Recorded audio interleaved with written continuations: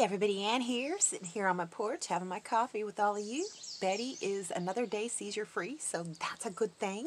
And I don't know what I'm going to do today.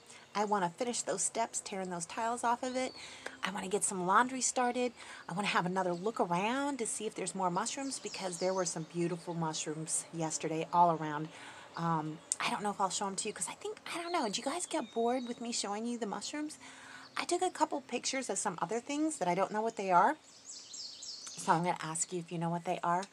And well, let's just see what this day brings. But first, I got to make some breakfast. And you know what? I feel like pizza for breakfast is a very good idea.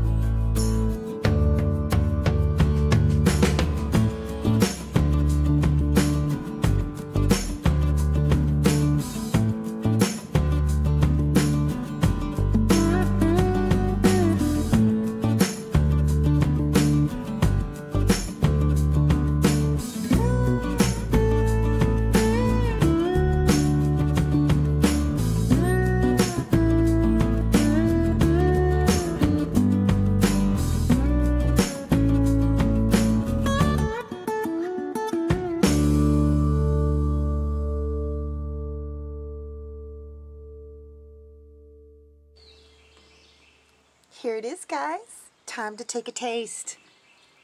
I know you probably think it looks gross, but I don't think it's going to be gross.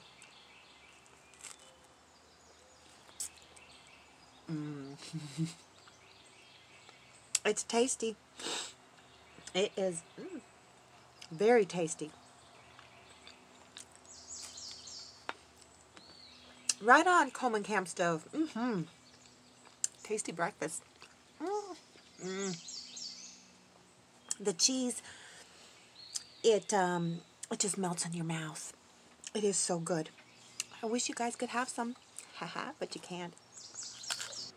I decided to go ahead and get these steps ready for Betty to make it safer for her to go on up and down them, because they're kind of slippery with those tiles on them, and I thought it was going to be easy, but no such luck. They had that adhesive on it, and it was actually pretty hard to pull them up. But after about an hour, I got all of it up. It just took a while. And almost done.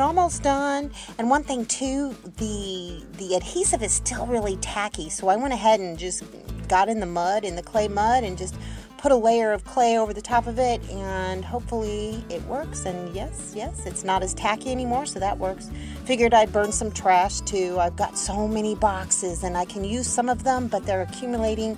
So I figured the small ones that I couldn't use, I was just going to go ahead and burn. And you know what? It was laundry day. I had to clean all those linens and whatnot that had gotten soiled when Betty had that really bad seizure. So I've got them in my wash tub, just pouring water over them. This is actually the second time I poured water over them.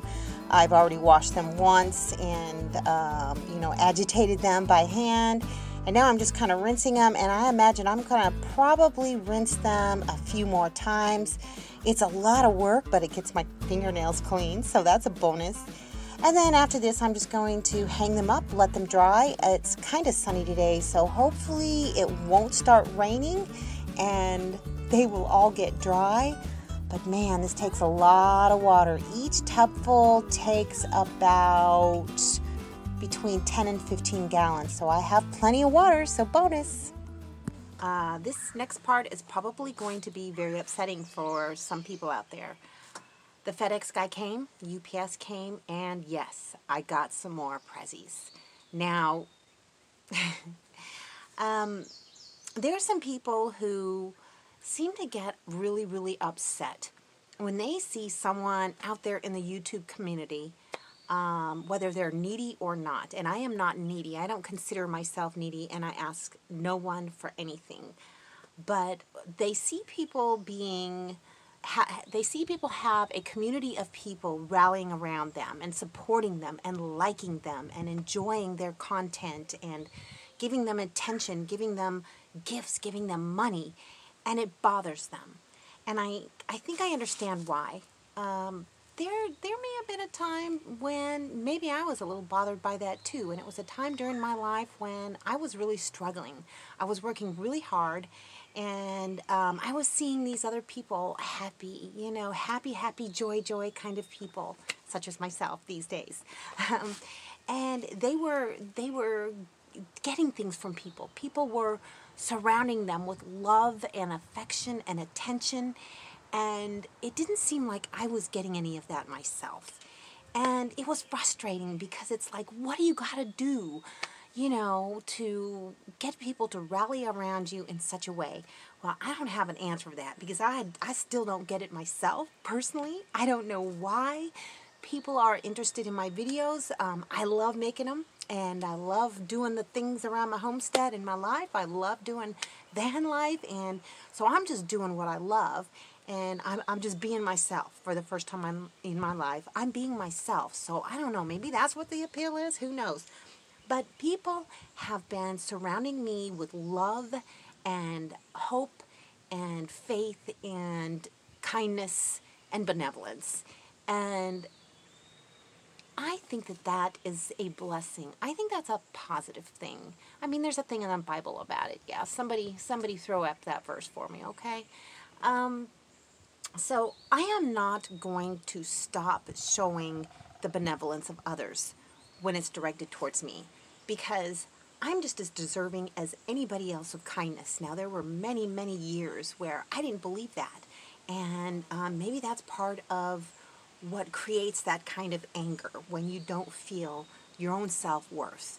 And so that when you see other people who are embracing their self-worth, and other people are embracing their self-worth, sometimes it might be hard to watch when you don't have that yourself. Well, just know that you're going to have your day in the sun, and it's only going to come when you start thinking in terms of positive affirmations instead of negativity, complaining, instead of being accusatory, instead of blaming others for your condition in life. I know that there was a period of time when I did all of those things, and it's because I didn't understand how the world worked, and to an extent I still don't. But after very careful self-introspection, deep thought about myself and who I am as a woman, I discovered a few things about myself. And one of those things is that there have been times in my life where I have blamed my unhappiness on things that are external to me. And that never ends well for anyone. I think if you look at yourself, especially if you're an adult, especially if you're an adult my age, and you're still discontent with your life and your feelings, there is no one to blame but yourself. And I had to come to that realization myself. And once I did that, there was this whole big thing that kind of washed off my shoulders. You know, I let go of a lot of things that were hurting me. Not blaming others and realizing that, you know, you have responsibility for your own happiness. It helped me to have kind of like a forgiveness in my heart for certain things, forgiving myself, forgiving others who I perceived to be the cause of my unhappiness when really they weren't. And it just kind of washes away from you. So I didn't mean to get into this big long thing, but I understand what it feels like to be struggling and to be hurting and to see someone so happy and joyful and childlike and stupid like me, doing just like planting things, and people want to rally around me. Don't be upset about that, because you have it within yourself to do that too. You have it within yourself to share your life and be a positive guiding force for people and share your kindness and your heart and your true spirit, and stop blaming, stop shaming, stop accusing, stop judging. And you know what? Your life is going to be just as good as anybody else's, if not better. So I'm off my soapbox now, and I'm going to show you some things that a very special person named Connie sent me. And I'm showing them to you because she put a lot of thought into each and every one of these. So let's get started. All right, first thing, she sent me a hose. These came in 3 separate boxes, and they were from Walmart. She sent me a hose. And this is going to be, of course, as you all know, very useful. I was in town the other day and I was going to get one, and I wanted to spend about $5. I mean, I've seen them at like Dollar General for $5, and the one at Walmart was like $8, $11. So I'm like, you know what? I'm not buying it. Excuse me. So 50 foot. This is going to go right on my spigot, and this is wonderful. Okay. She got me a new tea kettle, because the one that I had used, I'd actually put over the fire and it was all burnt and everything. So I'm going to take that one outside, and this is going to be strictly for use inside, and it is beautiful. It is lovely. Oh, this is a big box. She saw that I had injured myself. In fact, I injure myself practically every day in my fingers. Sent me some flexible bandages, and these are the good kind, and they're antibacterial. She knew I needed something like this, so she put it in the care package. She saw that I had 1 can of pasta sauce in my pantry, and she saw the flavor. And this is my favorite flavor of pasta sauce, garlic and herb.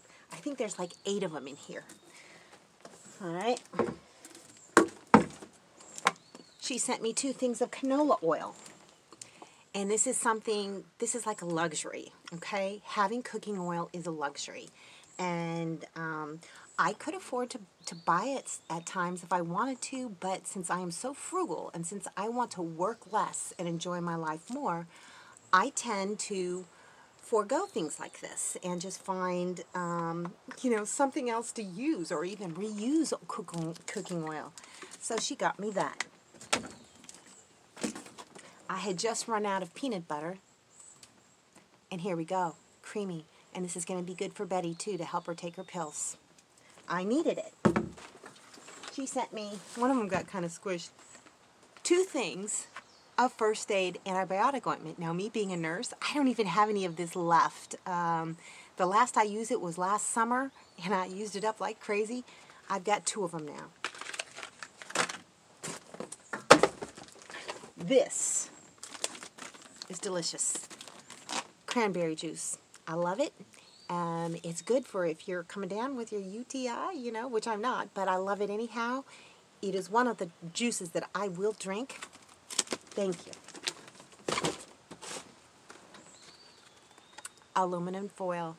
Everybody knows that if you are cooking over a campfire or outdoors or anything, you need plenty of this kind of stuff. Sometimes I will just cook something right in the foil, right over the fire.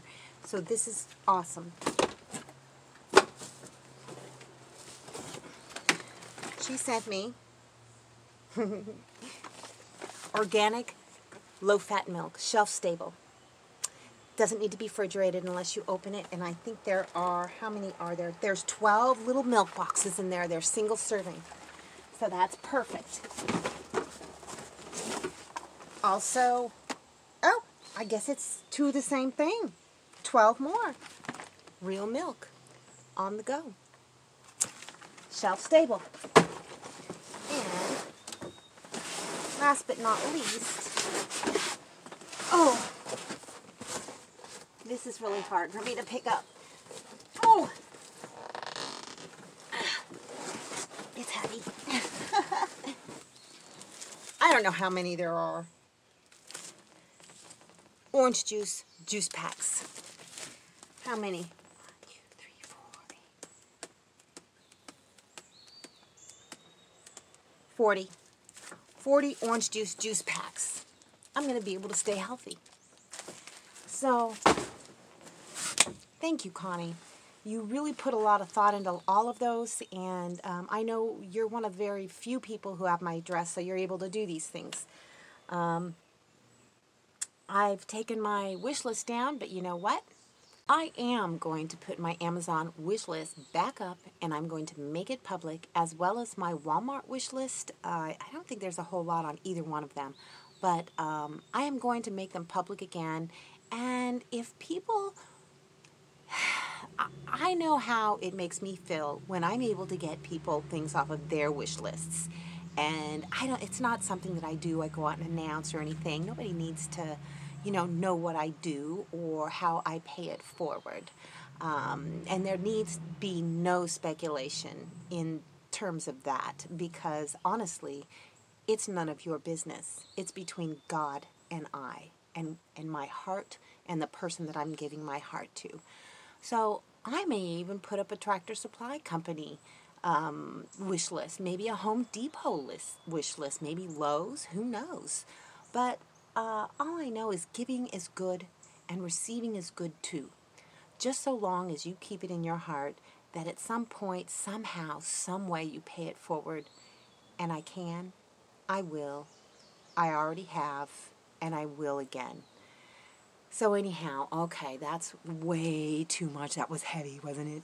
So let's just, cut this here, and I'll see you in the next video.